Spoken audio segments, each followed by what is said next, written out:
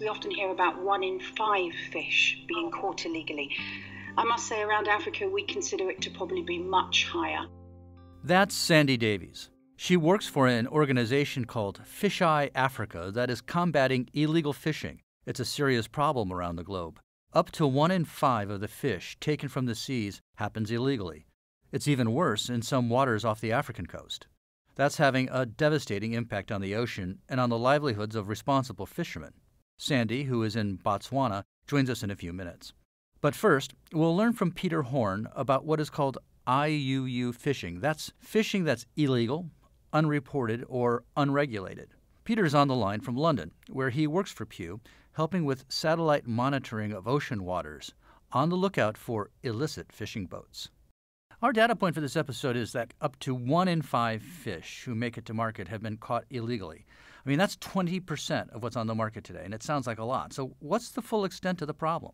The numbers are vast, as you say, and so sometimes it's quite hard to comprehend actually what they mean. And the last comprehensive global assessment of the scale of illegal fishing suggested that up to 1 in 5 wild-caught fish were caught through IUU fishing. And this had a global cost of up to $23.5 billion per year. I mean, if I break it down a little bit more, if you think about the quantity of fish that's coming out of the water, and that works out at around about 26 million metric tonnes taken annually illegally, and that equates to a little over 800 kilograms of wild-caught fish every second. Now, with 90% of the world's fisheries assessed by scientists as being either fully exploited or overexploited, there is a risk that their advice to governments will be inaccurate and the catch quotas set too high, and there'll be huge consequences for the fish stocks that are being managed. Well, let's break down what you've been telling us, which are fascinating and actually sort of pretty frightening statistics. Let's start with the health of the oceans. They are not in great shape. Maybe people are growing slowly aware that our oceans are overfished, they have pollution problems and other concerns. By removing the fish like this, you made the point, it's hard to manage fish stocks. So taking lots of fish out of the ocean, how does that actually translate into the environmental impact on the oceans as we know them? As the more developed fishing nations look further and further for their fish, they can wittingly or unwittingly destabilise the livelihoods of these subsistence fishermen, and that's going to have obvious ramifications for the local food, economic and societal stability and security. Now, we know about the societal impact of a collapsed fishery industry, but obviously the impact is terrible not just for humans but also for the fish. And you also think about the target species, because sharks and tuna are known as apex predators. They're iconic, and it is these fish that are often targeted by IUU fishers because of their potential commercial value. But these same fish are absolutely essential for the sustainability of maritime ecosystems and the healthy ocean fish stocks. And so by targeting these species, we're having a disproportionate impact on the fishery ecosystems. This whole problem is gaining literally international attention in the last few years. What's being done to stop it? How do we take this on? Well, obviously, it's a challenge. And, just thinking practically, we have round about 378 million square kilometres of ocean. And the average IUU fishing vessel probably has a surface area of around about 200 metres square. And so it's pretty much like finding needles in a very large haystack. Or somebody once said to me, it's like finding a grain of sand in Central Park. Now, the thing is, you can find those needles, you can find that grain of sand. You've just got to know how to look, and you need to approach it systematically. And I'd say, traditionally nations have been using manned vessels and aircraft to patrol their waters, and each of these has got limitations because they can only see as far as their radars or their eyes can see. And it's very expensive. And if you don't target them correctly, it's pretty inefficient. So today, we can use technology to help us. Pew Ending Illegal Fishing project has been working on developing a system called Oversea Ocean Monitor, and this is a tool which we've developed in conjunction with the UK-based satellite applications Catapult, which is a not-for-profit agency which was set up by the British government to bring together science and ideas. And the concept behind this was, sort of saying, right, how do we develop a system which can exploit this satellite technology, but which can be made available to the countries who would not traditionally be able to afford or access it? It presents it to professional analysts who use cross-reference positional information, such as satellite tracking data. You may have heard of Automatic Identification System, AIS, or vessel monitoring systems. And They cross-check that with their comprehensive databases, but it also allows us to layer information and help us make an assessment of where IUU fishing is most likely to be occurring. We can understand what the environmental data is telling us, and we can look at the positional data from the vessels, which we can track anywhere in the world. What you're describing, like AIS, this automatic identification system, that's actually sort of like a transponder that's on all fishing vessels. And that sort of lets the satellite know where they are. These aren't like satellites that are watching pictures of actual, boats on the water. These are like almost a little bit more like we think of radar, I guess, right? Dots on a screen. Well, it's a little more complicated than that, as you'd expect, because we use algorithms to look at the vessel tracks, and it then sort of makes an assessment of whether the track has the characteristics that one would expect of a fishing vessel. And by that I mean that when it's doing some activity, say like longlining, purse seining, trawling, or transshipment, it will have a certain track that it will be following over the ocean. But, of course, it would be inefficient for a human to be looking at that line. And what we've done is we've had the team develop machine learning algorithms which can do that. But, of course, technology in and of itself is not the silver bullet. So being able to track is only part of the equation. What I think that technology does is it helps provide the data, provide the evidence on which further questions can be asked, and at that stage the prosecutions can be made, and so you're part of the process. And so there were some fairly famous examples in recent years of both the fishing vessel Thunder and the fishing vessel Kunlun, where information has been provided, but lots of different people chipping in information, lots of people helping, and then Interpol and the appropriate authorities making sure that they took the effective action. And now, Sandy Davies. She joins us via Skype from Botswana, where she works with a number of African nations as a coordinator on Fisheye Africa. She tells us what that is and why it matters. I actually started off myself as an observer in the South Atlantic, but I came to Africa about 20 years ago to Nigeria. And initially I was working more in fisheries management, but I saw increasingly cases of, however good the management was, that illegal fishing was just undermining these systems. And the communities that should be benefiting from fisheries were suffering. A few examples of what changed my focus to illegal fishing was, I remember seeing the blast fishing in Tanzania. This is when, instead of fishing with nets or with hooks, bombs and dynamite is thrown into the sea, and it kills the fish, and many sink to the bottom and are lost, but others float to the surface. And it's an extremely destructive fishing method, and I must say today we're seeing the consequences of that in the communities and the habitat. So illegal fishing, we should be clear, is operating at such a broad scope that it's affecting how we actually manage the fisheries in the world's oceans, right? I mean, the numbers are so large that as scientists and regulators try to make sure we manage what we take from the sea and make sure we're doing it in a sustainable way, that what's going on illegally is throwing off all the numbers. Yes, absolutely. And I think there's various estimates. We often hear about 1 in 5 fish being caught illegally. I must say around Africa we consider it to probably be much higher. We consider it to be perhaps as much as half of the fish is caught illegally. And one of the problems with this, Dan, is that it's uncontrolled and it's unseen. This is why the estimates are so unclear. As many as half, that's an astonishing number. How do you get at that number? I think the reason why is because we've expanded the concept from illegal fishing. What we're seeing in this global trend is that the whole operation is illegal. So sometimes the gear will be correct, but the vessel itself is not the vessel that it says it's called. It's using a false identity.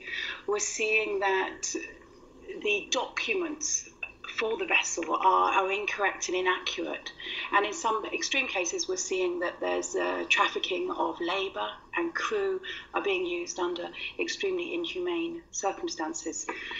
So when you look at all of this together, it's illegal fisheries. It's the whole element of the fisheries, not just the catching. What we're talking about here is illegal fishing that's operating on a huge industrial scale. I mean, it's wrong if someone's in a 30-foot boat and scoops up fish illegally, but where it's having real impact on people's livelihoods and on the environment is at a much greater size, right? Yes, the boats that we're dealing with here are very large boats, often coming from Asia or Europe. They're called distant water fishing boats. And they're coming to catch some of the large pelagic species like the tunas, or sometimes trawling on the bottom. And they scoop up, 20, 50 tons of fish in a day. And they freeze this and hold it in their holds or pack it for transshipment later. Well, let's talk for a moment about the economic impact at a very local level, where local fishermen are really getting by to feed their families and feed their communities. What's the impact on them when these big industrial ships come by? Yes, it has been very destructive, and it's increasingly destructive. And one has to keep in mind that we're talking about communities that in themselves are growing. We've often got population increase in these coastal communities. But the impacts we're seeing is that as the industrial boats remove both fish and also destroy the habitats, that the local fishers, they're having to go out further to sea and often stay out at sea longer to catch the fish they need to feed the families. Often they're coming in without enough fish, whereas in the past they would leave perhaps very early in the morning and be in by mid-morning. They will now have to stay out at sea until well into the afternoon. And we are talking here small canoes or dhows. There's a lot of problems with this. For example, the fish will often spoil. But the impact on this is not just to the fishers themselves. The way that the communities are structured is that essentially as soon as the fish touches the beach, there will be usually women running up to the canoes and the dhows to buy the fish. And obviously, if there's less fish coming ashore, this is disrupting the sort of fabric of the society and the way that the women would buy this fish, and then they would take it and smoke it or salt it and sell it on into the market. So we really are seeing that the demise of the fishery resources into the hands of the small-scale communities is having quite a devastating impact. Of course, this is reducing money for education. This is reducing money for any sort of local development, as well as fish for nutrition. You mentioned some progress in combating this problem. One thing that's been put in place is something called Oversea Africa. You work with them through your organization. So tell us what that is. Oversea Africa is a very exciting and new initiative, but it really is demonstrating the power of fisheries inspectors in countries working together, and how by cooperating with each other they can make a difference to this. Well, there's 8 countries, and this is in the East Africa region, and the 8 countries are Somalia, Kenya, Tanzania, Mozambique. Those are the mainland countries, and then we have 4 islands, that is the Comoros, Seychelles, Madagascar and Mauritius. And these countries, they share the fishery and the ocean area of the Western Indian Ocean. There's a lot of actually very, very good inspectors in Africa with very limited resources, and they saw the need to be able to check information and ask about boats. And that is why they formed Fisheye. That's a pretty powerful example of countries coming together to solve a problem. How do they all work together on this issue? So the way it works is that each of the countries has it's called an exclusive economic zone. It's like a patchwork of water that touches with their coastline. So you have this patchwork of areas that as such are under the jurisdiction, they're under the legal mandate of each country. And before Fisheye, each country, they didn't know who was fishing in the next country. They didn't know who had licensed which boats. And as I said earlier, we're talking about foreign boats here, about 500 fishing boats that come to fish in this region. And they're often chasing the same fishery resource around in between these different EEZs or zones of the countries. So what the fisheries inspectors do now is they, via communications tools on the internet and sometimes traditional telephones, they share lists of who they've licensed, of who they've inspected, and cross-check information. So they look at where the boats say they are and follow them together. And they've turned up some incredibly interesting facts. And I must say, these countries in the last 4 or 5 years, they've worked on more than 35 individual cases. Many of those cases involve many boats. This was not possible before. You signal some of the potential bad behavior in that. There have been stories about these rogue ships actually painting new names on the backs of their vessels right out at sea. I mean, changing their identities and trying to slip into new places. Yeah, these methods have become very obvious now, and this is actually what Fisheye has seen. The vessels have copies of various certificates, various registrations, or licenses, fishing licenses, and they do exactly that. They just paint a new name on the boat. And this planned and systematic illegality has been the big eye-opener for the countries. And we see now that we must tackle this in a different way. So what happens next? Is the idea that you try to make it so difficult for these illegal fishers that they just give up and go away? What's the strategy for the end game? The strategy is that the bad operators will leave, or they will stop operating illegally and operate legally. A good example of that is a case for a purse seiner called the Premier. This was a South Korean purse seiner that was actually illegally fishing in West Africa. And it was fined, and he didn't want to pay the fine. So it moved into the Indian Ocean, which is in East Africa.